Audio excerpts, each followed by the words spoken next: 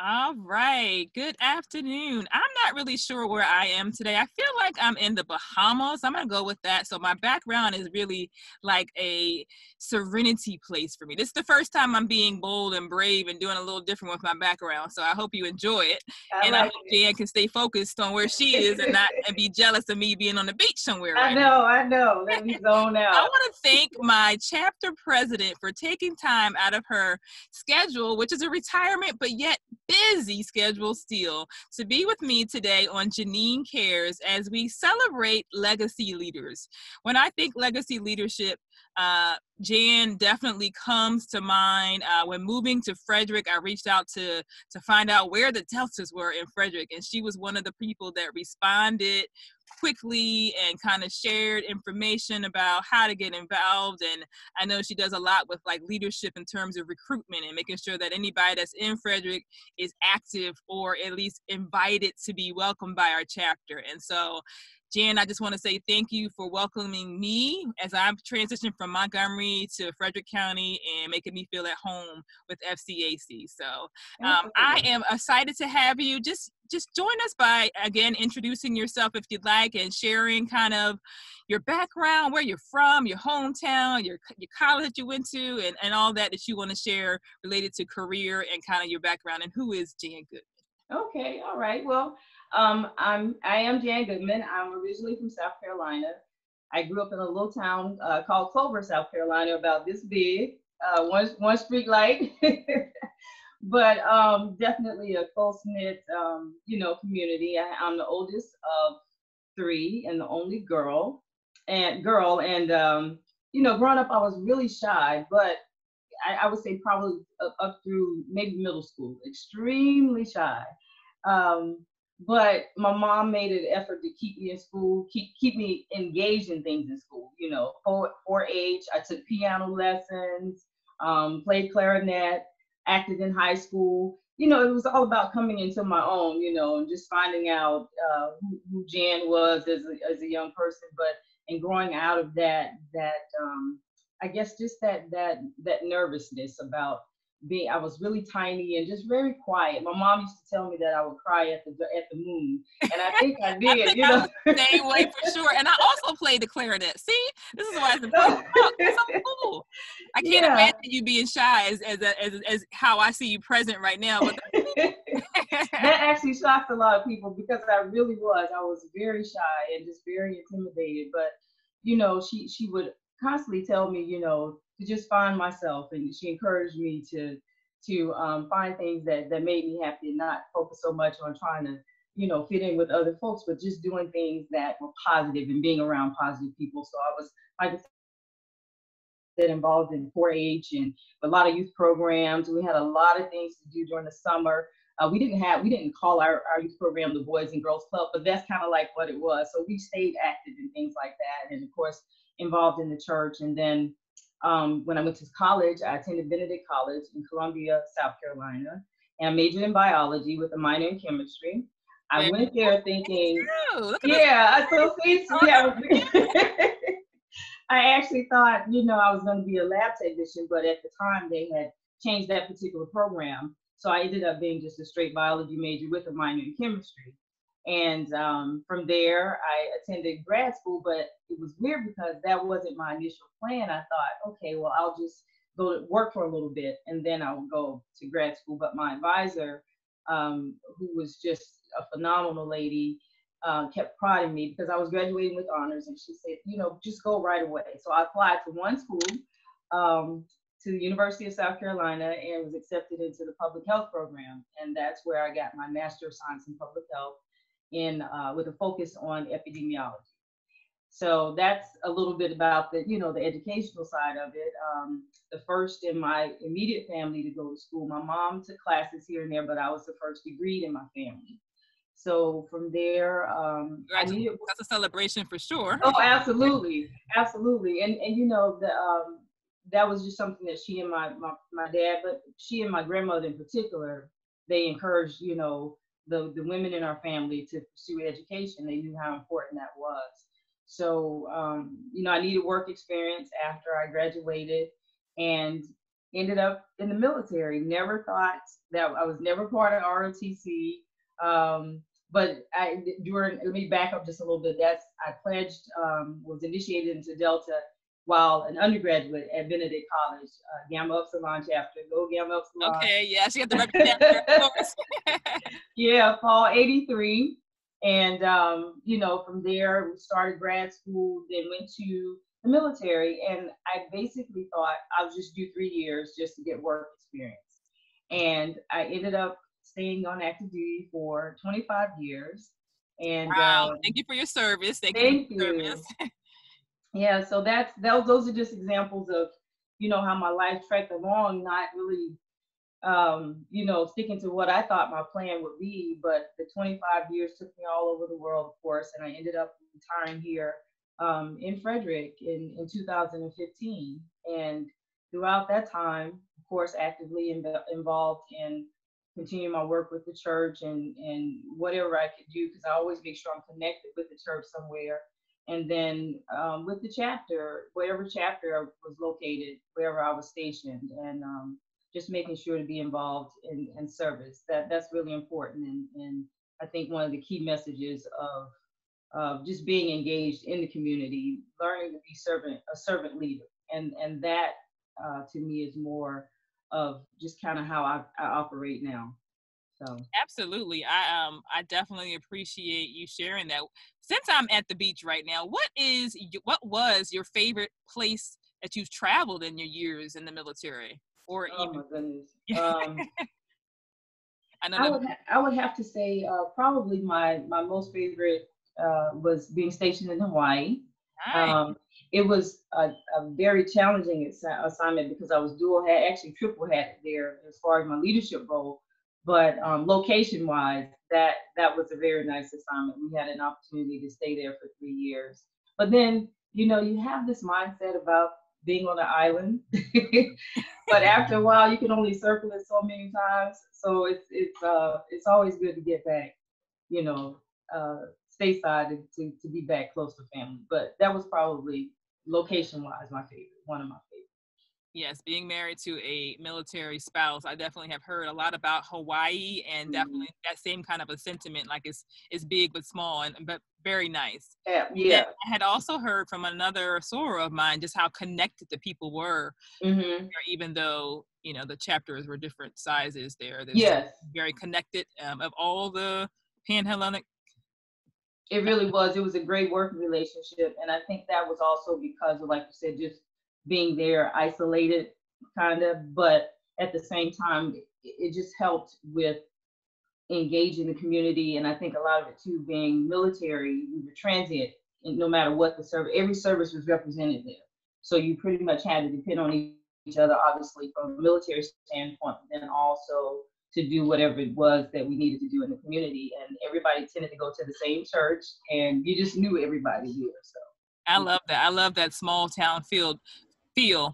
Being that I'm from a small but big family, kind of like we're not very connected, and I hear stories of people like my friend Paul Fleming, who's Tina's husband. They have family reunions that are like enormous, and I'm like, wow. So I always like to hear positive stories of people and how they connect, and that's what I'm trying to do really with Jeneen C.A.R.E.S is make sure that our Frederick community grows in strength in terms of connecting others, right. And being able to provide support. Because I know that my experiences over my life as a parent and my life as even an administrator, I felt like being connected to groups or organizations or churches was where the opportunity for strength in numbers came. And, whether that's numbers or strength in like communication, strength in opportunity, strength in knowledge. And so, thinking about our old school, like roots and groups, it's been that power of bonding in communities to strengthen us. And so that's right. I'm really looking at Jeneen C.A.R.E.S really to service our African-American community, particularly because our disproportionality continues to remain in our African-American and Latino populations. And so I feel like we have to be strategic in our layers of support, but at the same time, we're inclusive of all because Oh we yeah, have absolutely. everybody's help to move forward. So, Mm-hmm. Mm-hmm. so like as you're sitting and existing and living through this coronavirus, what has been something that you continue to think about? Mm-hmm. For me being in the public health field, obviously that next wave is a constant, what that's going to look like. And it's not so much about if, but when, and thinking about, again, the safety of not just my family, but family and friends. I think about the impact that it does have on our youth, learning it's just a whole paradigm shift for everyone. And when you hear about the new normal, it really is something that just kind of weighs on you. Like, well, what do you do next? When I think about, for example, my parents are still in South Carolina, and I'm constantly monitoring what's going on, of course, where they are. I have my brother in Jersey, and then, my nieces and nephews all over the place, and other family members. But then locally too, you think about some of the communities that we've worked with, like our youth and our programs. I've reached out to them, and I make sure that I stay in contact with the Yes. parents, just to say, well, let me know how you're doing, just to check in, to say that I'm thinking about you, even members of the chapter, or just someone, just to know, to say, hey, thinking about you, want to make sure you're okay, because you do have to maintain that communication, and recognizing that we have to, I think, even though this is different, it's really about just using common sense and being smart about how to take care of ourselves. And so it's been a time of reflection. Definitely, you often, I think when you have a religious background, you think of a message, you think that there's something. And so for me, spiritually, I recognize that this is a wake-up call somehow to refocus, to redirect, to reflect, whatever you want that to look like. I hear often in the year of 2020, you hear folks talking about, oh, it's the year of the vision. For me, I think God is like, look, I need you to see me. This is the vision right Absolutely. here.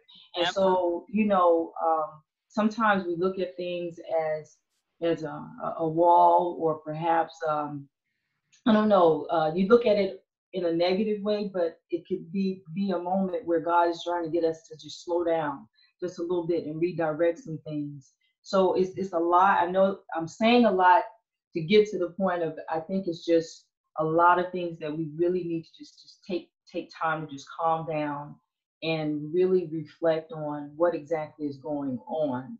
Um, it, it you can't go back and worry about, well, what we could have done to prevent it. It's already out of control, but it doesn't mean that it's going to stay that way.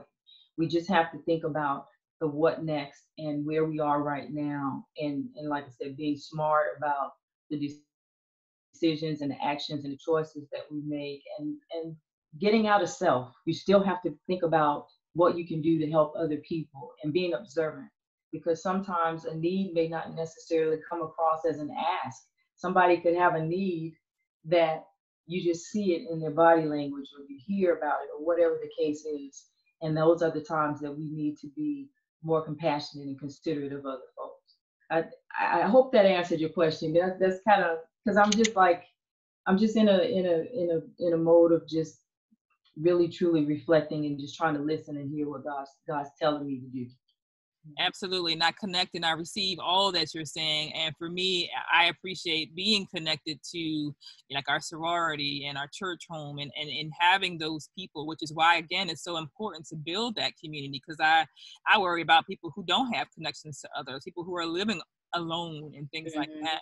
So of all the things that you mentioned, is there anything that you feel has been really difficult for you, or been the hardest thing? I think probably not being able to go visit my family in South Carolina. My dad is 79, mama's 75. I have, of course, my in-laws there from South Carolina as well. And just really wanting, we stay in touch, of course, every other day or so, if not, daily. It just depends on what's going on. We communicate, and that's a beautiful thing. The technology is wonderful, but when you come from these little country families and you're used to being close and hugging and touching and visiting, and then there's certain times a year when you go home and they come, that part has been difficult. Also thinking about Darian in school and worrying about, well, what next for her, or actually just in general, because we know, and my husband going back to work, and just how that's going to look, because we really just don't know. But it's definitely going to take a lot of work. It's not going to be something that you can put a band-aid on. I think we really and truly have to individually think about what we can do to move forward and beyond, because it's going to take a minute for us to come out of this, but not that it's impossible. So that's really, I think about the what next. How do you function in the what next phase?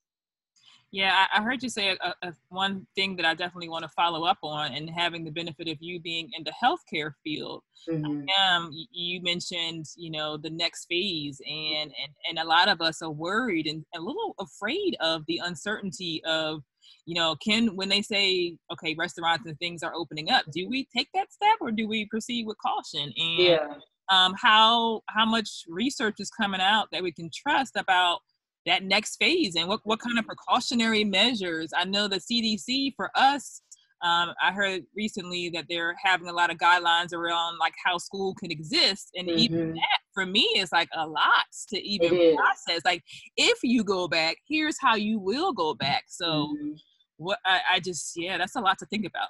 It is. And when you think that, when people have different mindsets too, if you look at a lot of the activity that's going on, you can't make people do what they really just don't want to do, but the domino effect of that is what the issue is. And so you can come up with the guidelines, but being able to implement them and reinforce them are going to be key, both inside and outside of the school. So what people have access to, or using the school as an example, who will your workers be there? Will the staff?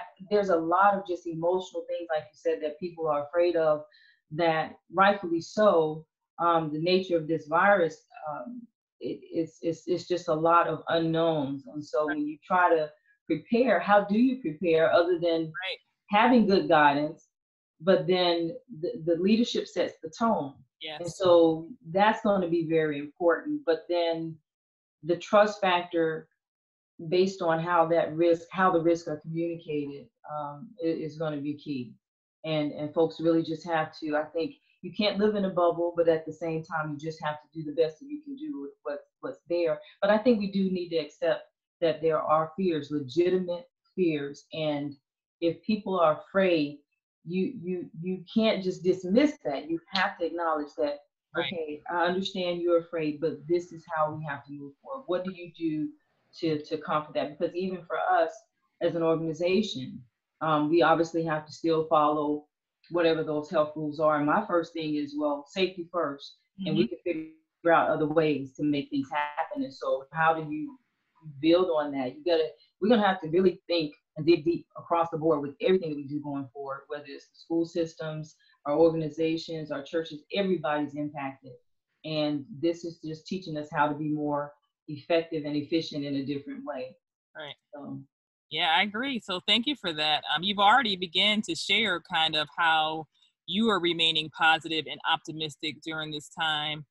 Is there anything in particular that you're doing with family or with friends that's really grounding you, and it's in your control, and you're choosing to make a decision to show up and do these types of things so that you stay in a positive mind?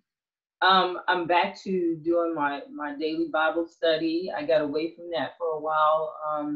Working out more. Actually, Horace and I are working out every day, and it's a lot of fun. Yeah. I've been joining, of course, the S.O.R.S with our Zoom workout. Oh, the stroll practice the other day was phenomenal.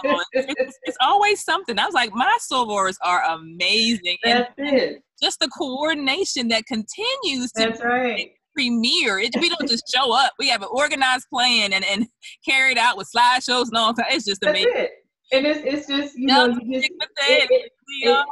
don't know what you can pull out of that box, Yes.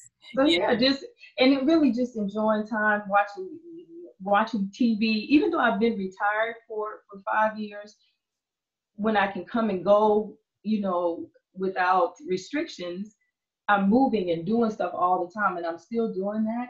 But this forces me to just kind of just chill out for a little bit.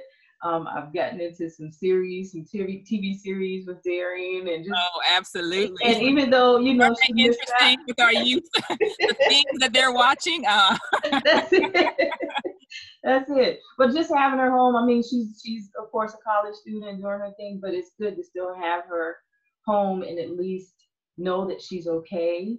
That is just, that's good too, and it just feels good just to have the family together. We all are kind of like in our own spaces, but still here. And so being able to actually communicate, you said other things, still, like I said, staying in touch with my mom and dad. It's funny to see them Zoom and actually trying to use Messenger or whatever it is that they have trying to get connected. But I can imagine. Yeah, it's funny. For the first time was pretty funny too. Yeah. And I was like, okay, you gotta mute, Mom. You have to mute, stay muted. She was hilarious on Cherie's prom. Yes, the prom. It was her show, right? I can't hear you. Welcome to my world. Love her to death, but I can in my mind over and over again, That's it. My brother and I were like, speech number 1005 is coming now. The title is. But yeah, God bless our elders. We definitely have to respect them. That's one of the areas of growth that I see with our youth. Youth, if you're listening, I definitely want you to remember how important not only is it to listen and learn from your elders, but definitely to respect your elders. That's absolutely. So final question, and I thank you again for your time. I'm going to finish up, but the last question is thinking about parents or you as a parent and thinking about students or you as a mom. What are some areas of suggestions? I don't want to say advice because we're not, well, we can say advice. But what are some of the strategies, suggestions, things that you're seeing that you think is working for parents and what's working for students? Well, you know what? I think overall it's important for parents to still be able to have, I think, an outlet, because it's been an overwhelming time from what I gather for folks, particularly with, high school and younger age kids and the homeschooling and things are different than what we're used to and what we grew up with. And I think having that outlet, but then recognizing too that there's still things that they can do to keep the youth engaged. Find activities, find things just outside of the home that you're able to do safely that can keep them connected some kind of way, and just encourage them, recognizing that this is different than what you expected. Obviously it's not what you want. You're separated, but it doesn't have to be the end all be all. You just have to find a different way to challenge yourself, just like we do. And I think for parents who are worried about finding resources, it's important for us as community leaders to pay attention to those things that they may not have access to or may not know about, because that's what we're supposed to do. Each one teach one. And then check in. Yes. Make sure that you reach out, and if you don't know, then ask, or don't just assume that people know things. That's important for us too, because we may have access to things that we know about, and you can't sit on it. You got to be willing to share, even if you just put it out there and just say, hey, just cause, whatever that looks like. And if, like I said, when I mentioned earlier, reaching out to the youth and the parents that we actually work with, just to let them know, hey, I'm thinking about you. That in and of itself can make a whole difference, a lot of difference. And as you come across things, just say, if you have a question, let me know. I think just being available and making yourself accessible is key. And then, for whatever that foundation is, continue to lean on that and recognize that there are people willing and able to help, and just being available and making sure they know that. I think that's important for both the parent and the youth. Thank you so much for your time. Are there any websites, from your health perspective lens, or like from the work that you're doing in the community, that you want to share for people who might be looking for either support or resources? Health-wise, of course, I monitor both our local government website, CDC websites. Just those are the primary resources that I go to for that particular information. And for school-related things, I, of course, monitor FCPS just to see what they're putting out there. And anything that I can find, of course, our Facebook page for Delta Sigma Theta, I share that particular information as I come across it. Definitely anything related to the census, because that's important as well. Just whatever I can come across. I can't think of anything else in particular, but of course, Oh, if I that's find it, great. then I Thank will you. share it. Yeah, that's great. Thank you. Well, I want to thank you for your time. I appreciate you being here today. Once again, it's Jeneen from Jeneen C.A.R.E.S, just trying to help our community stay connected, one community together strong. I really appreciate you for your time. Thank you for Thank you. your messages of hope and inspiration. Thank you for your legacy leadership. And if you have any other people that you want to recognize or refer to be on, we are trying to focus on our further community right now for the next month or so. So if you want to send me some names of people that you maybe have interacted with that might be a resource or a message and that you deem a legacy leader, definitely send them my way. Okay. So have a wonderful day. God bless. Tell the family I said hello, and I really appreciate your time. All right. Enjoy the rest of your day. Thank you for having me. Thank you. All right now.